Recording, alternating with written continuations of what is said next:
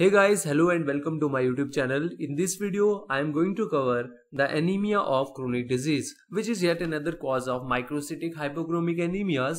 And if you haven't watched my previous video in which I covered the basics of microcytic hypochromic anemia, do watch that video because it will make you understanding this concept very easier. So let's start the video. Now what happens in case of anemia of chronic disease is that actually it is associated with some chronic inflammatory conditions which are like prolonged conditions in which there is inflammation within the body. Now what are these chronic inflammatory states? I'll say, for example, we have a disease which is called as the Hashimoto's thyroiditis, in which there is inflammation within the thyroid gland because of the production of antibodies against the thyroid tissue. Again, we have an autoimmune condition called as the Sjogren's syndrome, in which there is a destruction and inflammation within the salivary glands as a result of the production of autoantibodies against the salivary glands.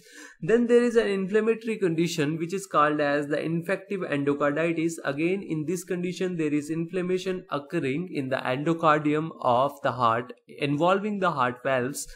Then there are some conditions like sepsis or cancer, in which also there is inflammation within the body. So in all these conditions, what happen over there is that there is a production of some acute phase reactants. Now what are these acute phase reactants? These are actually the molecules which are associated with inflammatory states. Now there is the production of these acute phase reactants. So one of the most important acute phase reactants is the hepcidin. So there is a production of acute phase reactants like the hepcidin and others. Now what will happen as a result of the production of these acute phase reactants is that there will be defective or there will be no transport of iron from the storage sites to the precursor cells in the bone marrow. So there will be no transfer of iron from the storage sites like the liver and the spleen and also the bone marrow. We have the storage sites.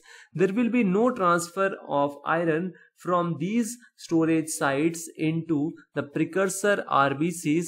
As a result of this, the precursor cells, they will not get enough iron.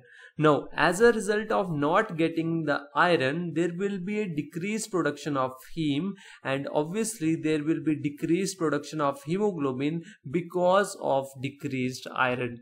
So there will be decreased iron, there will be decreased heme, and there will be decreased hemoglobin, and this will lead to microcytic hypochromic anemia. So this is all about the microcytic hypochromic anemia, like what are the states, what are the conditions which are associated with microcytic hypochromic anemia in case of anemia of chronic disease. Now, there is another cause of anemia of chronic disease, and it is the renal failure. Now, in case of renal failure, what happens over there is that there occurs the defective production of erythropoietin, and you know that erythropoietin is essential for erythropoiesis. So, as a result of decreased erythropoietin levels, there will be decreased erythropoiesis leading to anemias, and this anemia is obviously the anemia of chronic disease. Now, if we take on what are the clinical findings in case of anemia of chronic disease, so we will see in the PBF microcytic hypochromic anemia, but also there will be some normocytes. Now, why will these normocytes appear in the peripheral blood film? So actually what happens over there is that when the anemia is being developing, initially the iron is there.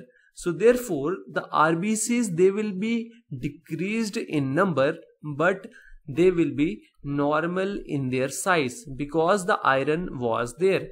After some time, as the iron it gets depleted, obviously the R.B.Cs, they will be microcytes, but initially the R.B.Cs, they were normocytes. So we have a mixed picture in which we have normocytes and we have microcytes.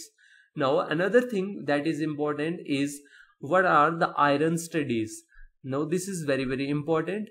If we talk about the iron studies, first of all, the serum iron, it will be depleted, because you know that the serum iron is being used by the precursor. It is not the serum iron that is stopped from getting used by the precursors.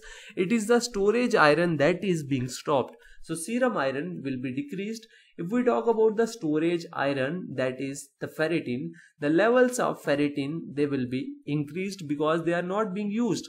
If we talk about TIBC, that is the total iron binding capacity, as I already told you that the total iron binding capacity is inversely proportional to the ferritin. So therefore the TIBC will be decreased because the ferritin is being increased. And last but not the least, if we talk about the saturation will remain normal or it will be depleted. Why normal? Because the TIBC is being decreased and the serum iron is being decreased, so therefore they will nullify each other and it will remain normal, but it can also be decreased. So this is all about the anemia of chronic disease. In my next video, I'll talk about the thalassemias, which will be the last cause of microcytic hypochromic anemias.